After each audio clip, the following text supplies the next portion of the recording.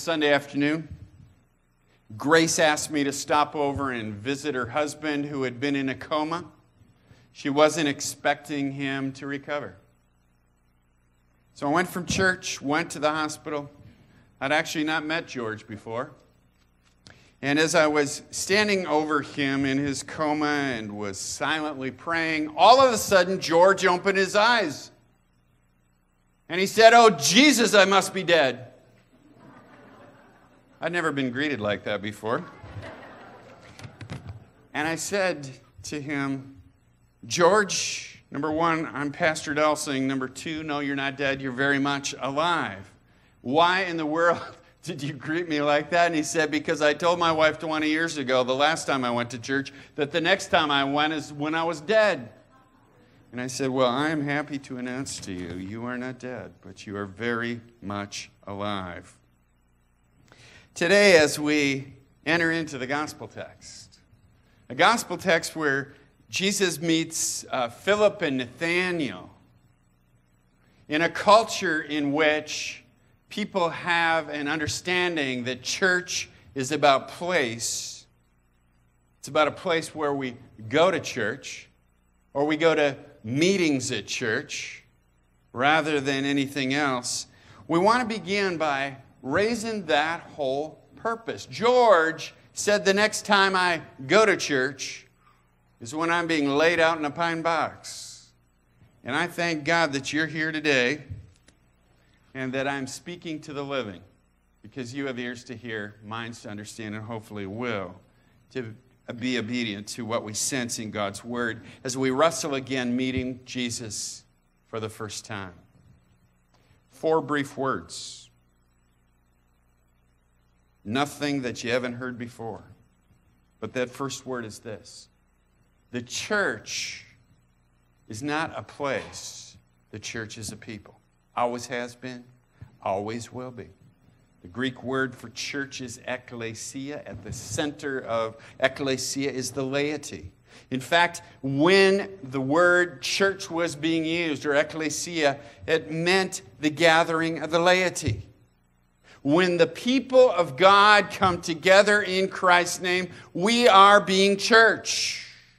So say to your neighbor, we are the church. Yeah, you sound convinced to me. Because as long as we continue to hold to the idea that we go to church and that it's when we're in this place, then I am confident when you leave this place, you do not believe that I am the church, that you individually are the church out in the world. But that is very clearly the biblical understanding. When it's talking about being a follower of Jesus, it's not being a follower of Jesus what we do so much in this hour. In this hour, yes, we gather around the Word, we gather at the table, we sing together, we're a gathered community. But what's significant for the world's sake, in a biblical understanding, is how you are the church when you are out in the world. And that's what I want us to press into. That second word pertains to the fact that when Jesus came, that he came announcing that the kingdom of God had begun to come. Jesus wasn't the kingdom of God, but he came to proclaim the kingdom of God. That's what he did when he saw Philip and Nathanael. He announced to them that the kingdom of God had come. Nathanael had an interesting response. Well, what in the world good thing could possibly come out of Nazareth, your hometown? Huh? So I want to say to you, what in the world good thing could ever happen from folk from the parks, huh? Loves Park. Those of you who are from Roscoe and Rockton. Those of you who are from Polo and Pecatonica. Those of you from Winnebago and Rockford. What in the world good thing could happen here? You better be convinced that wherever God comes together, and wherever God scatters his people, good things happen. Jesus came to announce the inbreaking, the coming of the kingdom of God. And that the kingdom of God was contained in his fulfillment of Scripture.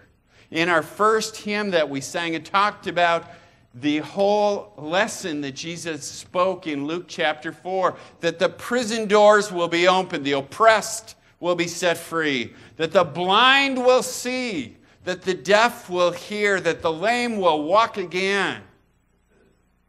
And in the book of Acts, we see the early church doing that very thing. God still does powerful things, but at its core is this, that God changes lives. We come to understand our purpose. So the kingdom of God has come in the person of Christ. Now, I don't want you to be confused. The church is not the same as the kingdom of God. We are the people of God that gathers together as believers in Christ. But I also believe that God continues to need to do the work of conversion in our midst, to change our lives, to change our way of thinking. For some of us, like George, to open our ears and our eyes to see that God loves me for who I am. That God accepts me for who I am. That God forgives me for the mistakes in my life. And He comes to give us new life. Because until we are convinced that God changes lives, we don't have anything to announce, do we? How can we announce the kingdom of God if we ourselves don't believe that God's kingdom matters? You see, the good news in my mind is this. When Jesus said the kingdom of God is coming, which is greater than any other kingdom, He said it's greater than the Roman Empire. It's greater than the United States, friends. And it's not about the United States that we pledge our great allegiance as Christians. Our allegiance is found in Jesus Christ. As for governors and presidents and Senate and Congress, they pass away. But the kingdom of God exists forever. The United States has done some great stuff in the world, but it's also done some evil stuff in the world. The kingdom of God is greater than any country of the world because it's about God's rule. Not about Caesar. Not about presidents. Not about emperors.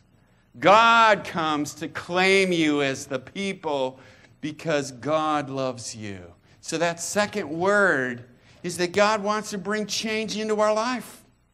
Life change. Life perspective. As Psalm 139 said, even before there was a twinkle in your father's eye, thinking about conceiving you, if your father ever had that kind of foresight to be able to believe he knew that this is when you were being conceived, God loved you and knew you.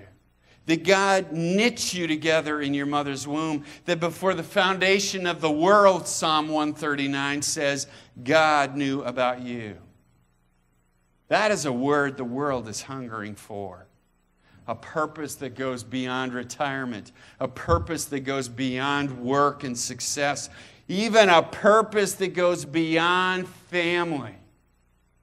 To say that ultimately, the author and creator and architect of the universe cares about you. That's significance. That's significance, friends.